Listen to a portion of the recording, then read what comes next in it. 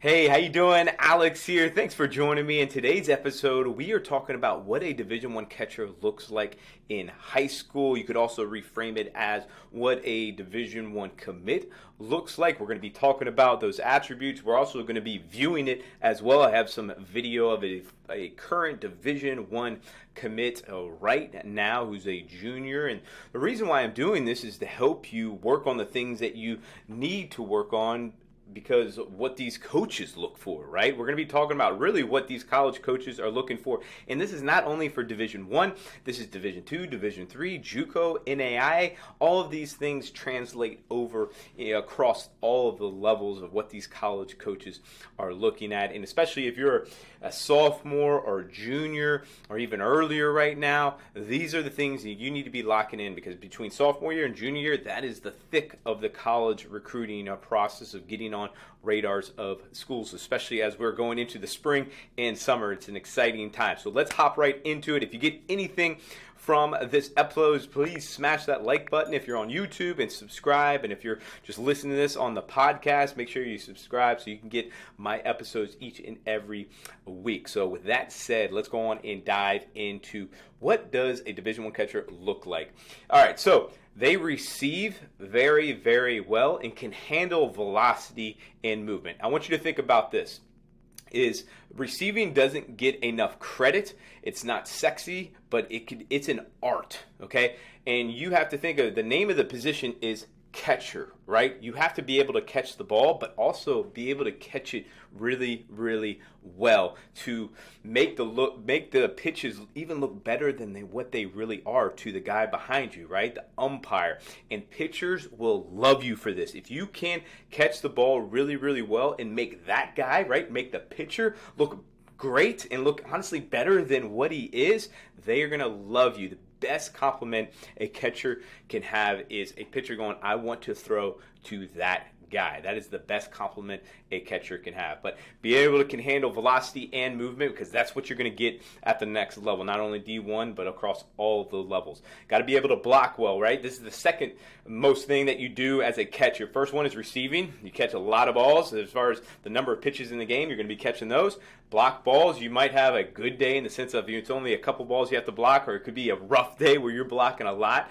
You have to be able to block the ball well, and you have to be trusted from the pitcher and the coaching staff and the pitching staff. They have to be able to trust you with a guy on third base in the bottom of the seventh to throw a breaking ball over 1-2 in the dirt, swing and strike. You block it, you're able to throw it to first base. So confidence and having that mentality that you're a wall and that you're not going to let anything behind you goes a long way. You don't have to be the most technical blocker. You just have the great mindset for that. Throws well, absolutely. Got to be able to throw well. Got to have good feet, good transfer, accurate around the bag.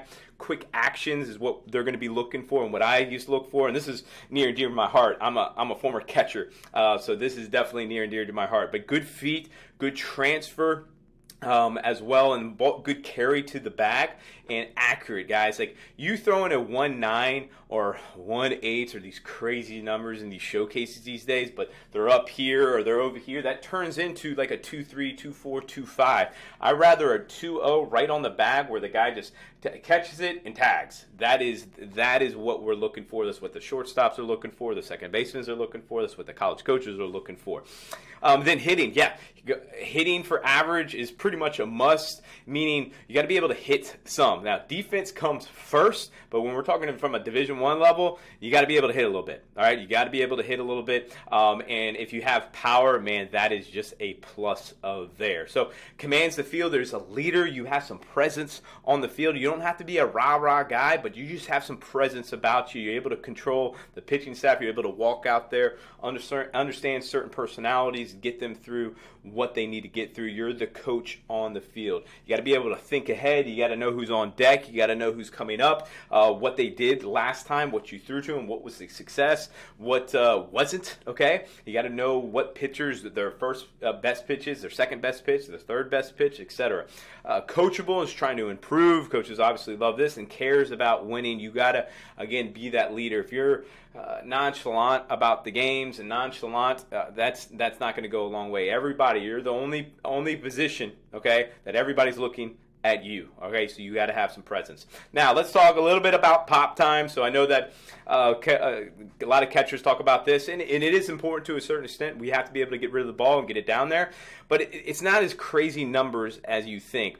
And let me talk a little bit about physicality. So catchers are physical at the next level. You got to be physical because you got to be able to hold up and demand all of the games that you have to catch. It's a lot of games. It's 4 to 5 games a week, and obviously you're not 7 innings or 9 innings. And everything's up, right? The speed of the game is up. The intensity of the game, all the players around you are higher level, so it's more demanding from that side. Now, let's talk about pop times, okay? Leave the showcases pop times because most of these showcases, and I did it, so I get it, but these pop times honestly are crazy and what you think you have to have. And we really should focus on what your in-game pop time is, because do you know the average pop time of an MLB catcher in game is around a 192 to a 195, right around there, okay? That's in game. So all of these, like, you got to be below 190, 18, 17. No, you don't have to.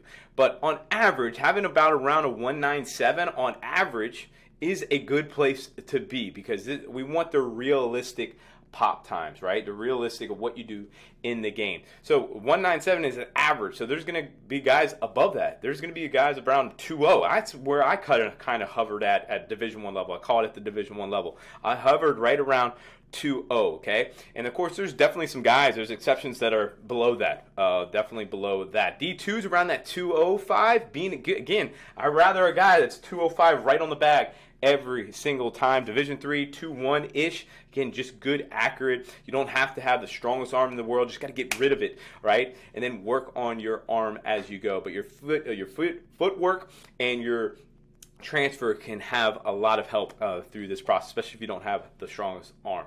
So let's take a look at a Division I catcher who is committed to Houston, and he is a guy that kind of embodies what these averages that we were looked at as a catcher. So I want to take a look at this. So first thing, we're going to look at a 60. The good thing is, as a catcher, you don't have to have the world's best 60. I certainly didn't. We're very average here is around 7.5 from a 60 standpoint, and the high school average is around there. Of course, you want to continue to get better from hitting. He's definitely physical, which is what we look for from a hitting standpoint. He is strong, he has good bat speed, and he's got some pop. So this is a really good, as far as what we like to see as a hitter standpoint. He's got some pop there. Again, what you're looking for is simplicity, bat speed, and some power. Now, catching, he's not cheating too much, super accurate here, right? He's man, like, again, he's not setting up crazy, and he is around the bag. Again, the ball flight is good, his feet are good, his transfer is really good, and honestly, he can clean up some of that. He comes and gets the ball there, but overall, that is what you're looking for from a high school catcher that's going to play at the next level. That's going to garner interest from these college coaches. Obviously did with Houston.